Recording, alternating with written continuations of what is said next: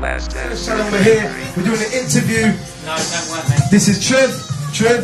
There will be songs out there that I will do that obviously might be a bit different that people won't like, but at the end of the day, not everything's everyone's cup of tea, you know what I'm saying? So, but yeah, just about myself really, my upbringing, and just fucking what's going on around myself in my life, innit? So what was the driving force behind all this? What made you think, right, you know what, we've got a bit of time to myself, there's the 5, there's the 10, I'm going to write rhymes. What was the driving force behind that? So obviously, me and my mate Jake, Jake Fox, we just used to do it for a laugh in his kitchen. Just used to have just a laugh in it. One of them drunk nights. You just it's where it starts, bro. Yeah, just there. You're just having a drunk night. And then I must have shown DMK one of my just a little piss around. And yeah, hot type DMK, and he's just like, oh fucking yo, you need to do something. And then fucking he brought me through with TC. TC kept telling me do shit. Obviously I met you on the same day I dropped my first freestyle. So you was telling me, everyone pushed me from the surge. Everyone like just pushed me in it. So thank you for all you man for helping me. The first time you dropped freestyle for TC, I also, that was my first time as well. Yeah, you know, and I rang you up as well. Oh, we will rang each other up in it. Yeah. Somewhere, but I was late. I'm always late. Fashion. You know, yeah, but we all, I think we showed it, man. Hold tight, Fizz as well, and JC from the mic. We smashed him that day. Yeah. Hold tight. Let's the constabulary as well, because it let us carry on with much. They pulled over twice, you know, please do. Yeah. Trying to put across. What is the message you're trying to give to people?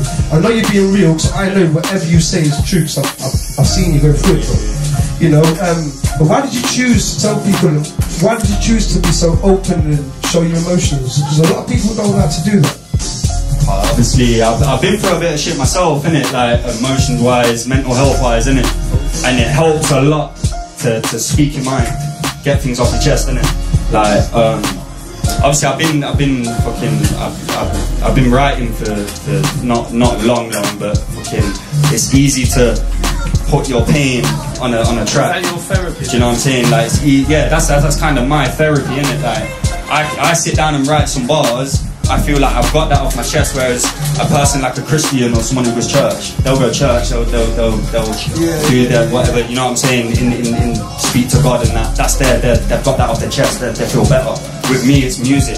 I can say things in music that I can't say in person to you. I can say to you how I'm feeling, do you know what I'm saying? But with my music, I can tell you how I'm feeling, do you know what I'm saying? So yeah. Real talk. That's real talk, and I'm feeling that, and everything in this talk is real, man. That's what I'm feeling hard, man. What's that TC for giving everybody the opportunity as well? And, TC. I must say, you've got a few tracks on the pipeline, you've got a few already released. What would you say is your favourite track and why?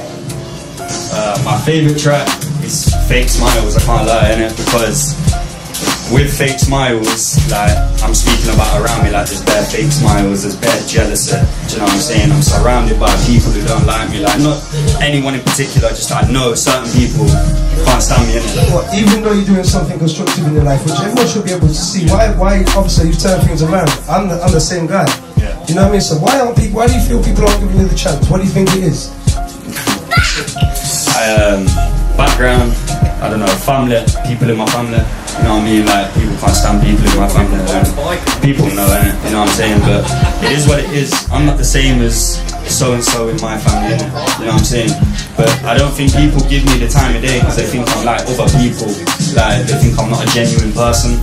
So, yeah, like, that's my general reason. Well, in my eyes, let me tell you, if you were stuck in that type of family, then you just broke the mold, my brother. You've just obviously done something that they're not capable of doing, so you should hold tight yourself. But anyways, this is the end of the interview tonight. Hold tight.